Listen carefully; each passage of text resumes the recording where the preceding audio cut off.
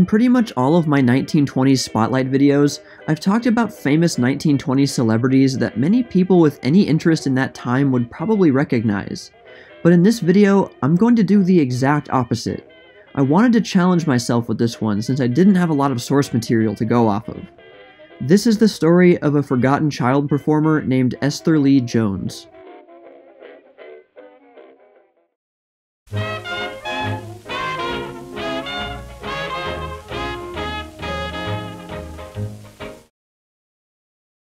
We aren't completely sure of the exact year that baby Esther Lee Jones was born. It was likely either in 1919 or 1921, and she grew up in Chicago. Being a child performer, it wasn't uncommon for parents or agents to purposely change the age of a famous child in order to make people think they were older or younger, depending on the motive. Anyway, baby Esther was a vaudeville performer who sang, danced, and acted in skits. She had started performing on the vaudeville circuit by at least 1926, though she had already had some dancing experience before then. And it was in her vaudeville performances that she incorporated nonsensical syllables and sounds into her singing. In other words, scatting. While scatting had been used in recordings for at least a decade, though had almost definitely existed for a longer time, it was in 1926 that Louis Armstrong really helped popularize it in jazz in his recording Heebie Jeebies. But according to the information we have, Jones put her own little spin on it, and apparently specialized in B and D sounds. Some examples of this would be boo boo boo, doo doo doo, booty doo doo, and so on. And her phrasing and interpolations were, by all written accounts, unique, though I can't give any concrete examples of that. Scat singing really started to increase in popularity by this time, and Jones's act was right on the trend. She became quite popular on the stage in the urban north. Unfortunately, she never made any recordings of her songs, and there is no surviving footage of her. There is evidence that there was a Movietone sound short made of her performing in 1928, but any trace of it has been lost. A later short from 1931 is reportedly in an archive in Brazil. It seems that there was a talkie made in 1931 in Berlin, but I'm not sure if that's the same one as the Brazil one. But we do know that her signature songs were the Al Jolson tunes Sonny Boy and Mammy, both of which have a strong racial context. She would sometimes perform with a white performer in blackface in a sort of minstrel show act. Other songs she was known to sing included Don't Be Like That, Is There Anything Wrong in That, Wa-da-da, That's My Weakness Now, I Can't Give You Anything But Love, Baby, and Breakaway. Baby Esther's popularity was beginning to peak in 1928 and 1929, when 1920s pop culture was flourishing in America. She was so popular that she was often directly compared with Florence Mills and Josephine Baker.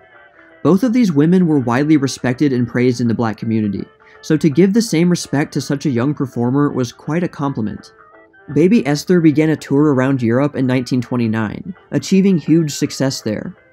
She was especially popular in the big cities, such as Paris, the very city where Josephine Baker had become a sensation after escaping the racism in her home country.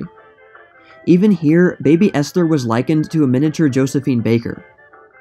It was during the European tour that she had had a little incident in Stockholm, Sweden, where she was refused milk at a restaurant, something which caused a minor international diplomacy problem.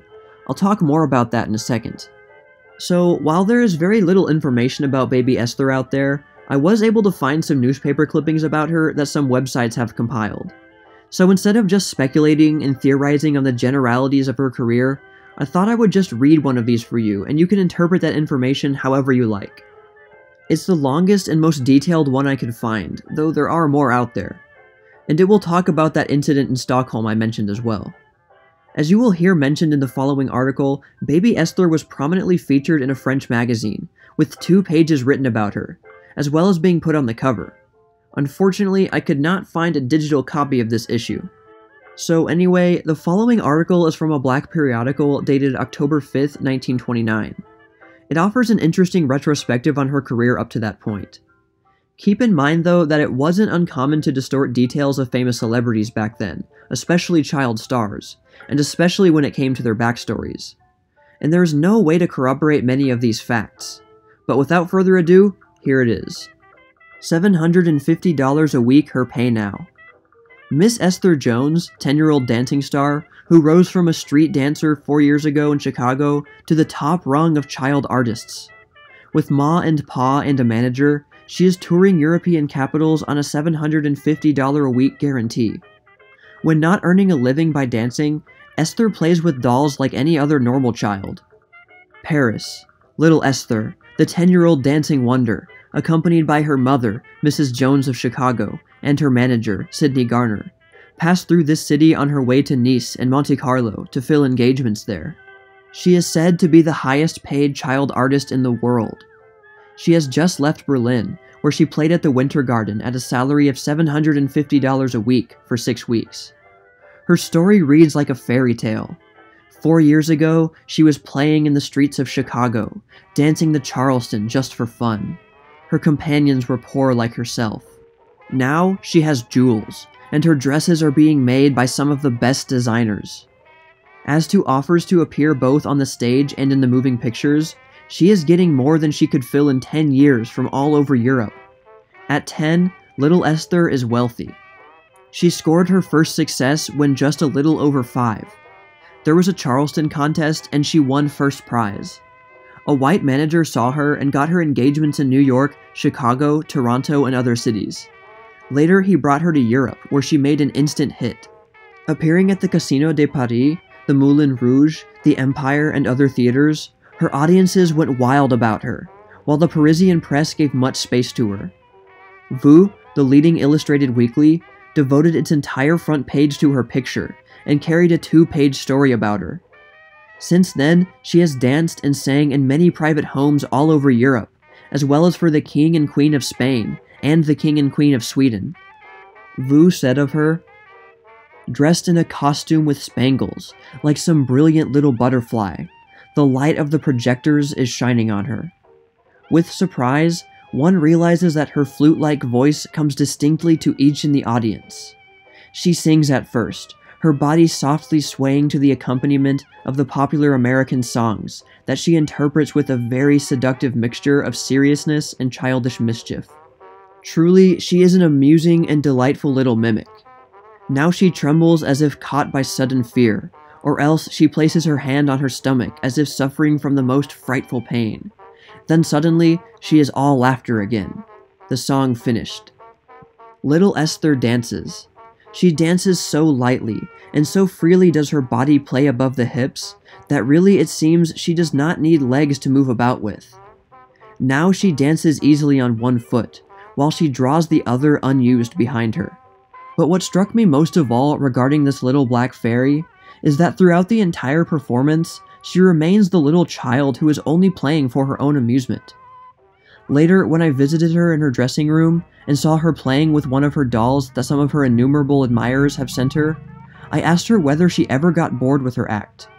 She looked at me, her black eyes big with surprise, and answered, "Why?" And this is all true. In spite of her successes, little Esther has remained the merry, laughing child she was on the streets of Chicago. She loves play, all her work is as play, and to make a hit with her, play with her. She is full of life and speed, and her build is almost perfection itself. Her legs, arms, and back are wonderfully strong and muscular, and her skin is as smooth as silk. She is so gay and winsome that when she walks on the streets, she always has an admiring crowd behind her. And when she comes into a restaurant, many strangers call to her as she passes. The London Sunday People says of her, "Thousands flock no longer to herself, or the clever American ballet, the Moulin Rouge, to see Mistinguett girls, or the beautiful women of the chorus, but to applaud a little mite, 10 years old, who has won fame and wealth within the space of a few weeks." We are living in an age of speed, but this amazing little child has broken every record of sudden theatrical success. Of all the countries she has visited, little Esther has had the biggest success in Sweden, not because of her talent alone, but because the owner of a restaurant, one Branda Tomten, who had lived in America, refused to serve her a glass of milk because she is colored. The Swedish papers made it hot for Tomten, while little Esther, her mother, and her manager received invitations from some of the highest people socially to visit them in their homes, just to show how strongly they disapproved of Tomten's conduct. The Dagblad called the incident the greatest scandal Stockholm has ever had, causing as much sensation as a real crime.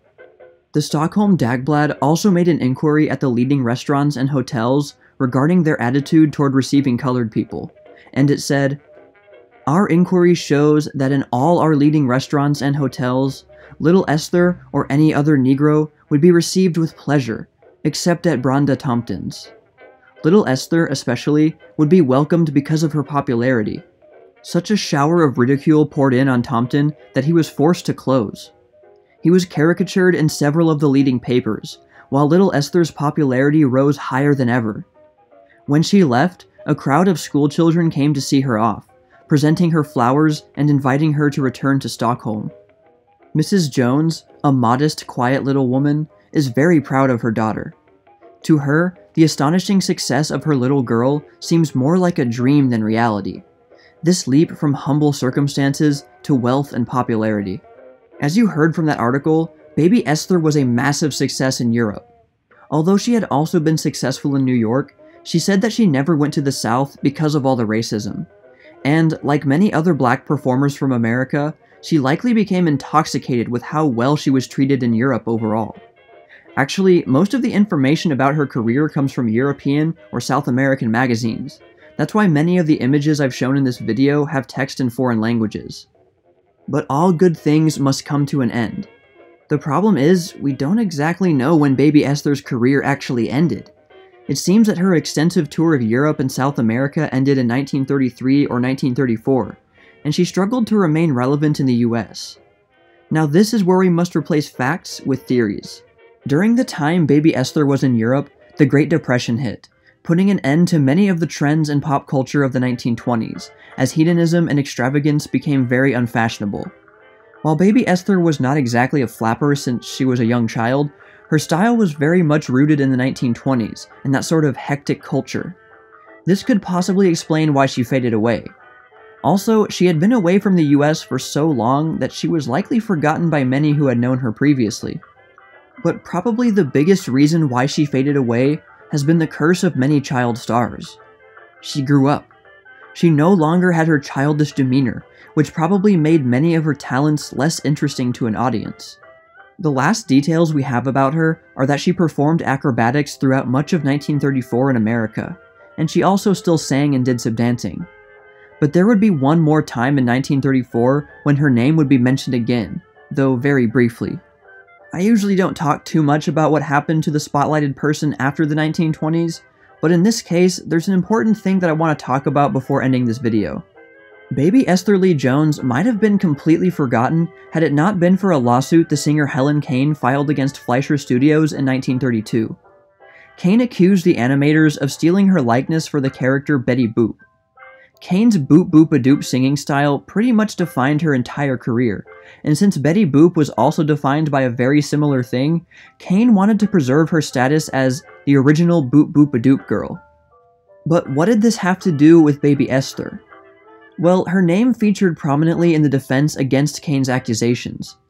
Jones had used a very similar singing style before Kane was doing it, and the defense argued that Kane had seen Jones perform and copied her style, which, if true, would discredit Kane, and the case could be thrown out.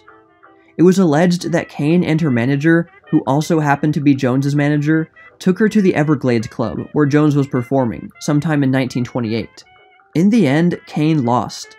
There was a lot of other evidence other than baby Esther's, and it was never directly stated whether her performances played a major part in the ruling. But what the trial did do was bring baby Esther Lee Jones's name back from obscurity, if only for a short time. Because Betty Boop remains a very well-known character, it's only a matter of time before fans look up information about her and find out about Helen Kane and the trial, and they will always see Jones mentioned in there somewhere. And those people might wonder, who was this little girl, and want to find out more about her.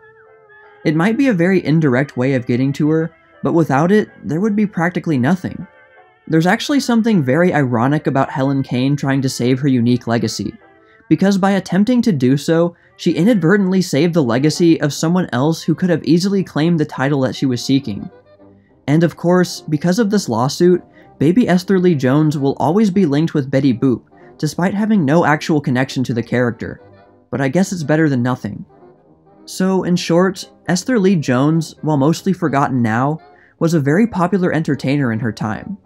She was perhaps the most popular black child star, with the possible exception of Alan Hoskins, who played the Farina character from Our Gang. More so than Farina, however, Esther faded from public consciousness, partly due to there being no known audio or video recordings of her, partly because she spent the peak of her career abroad, and partly because she just grew up. There has never been any book written about baby Esther's life, and very little to go on outside of articles for magazines and newspapers at the time of her popularity. So for this video, I had to rely mostly on two sites. First is the Betty Boop wiki. Because baby Esther is now one of the major contenders for the title of the original Betty Boop, the site has focused a lot of attention on her. The other site is the official baby Esther Lee Jones website, which can be found on WordPress. This is also a fan site in a way, but it really does strive to set the record straight when it comes to information and misinformation about baby Esther.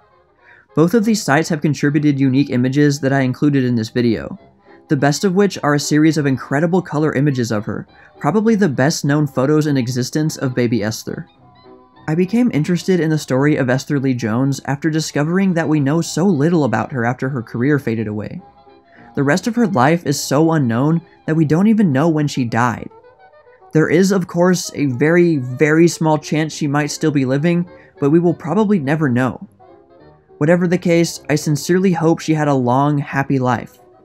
Well, that's all for now, all you sheiks and gals out there, but stay tuned for more tales from the Jazz Age.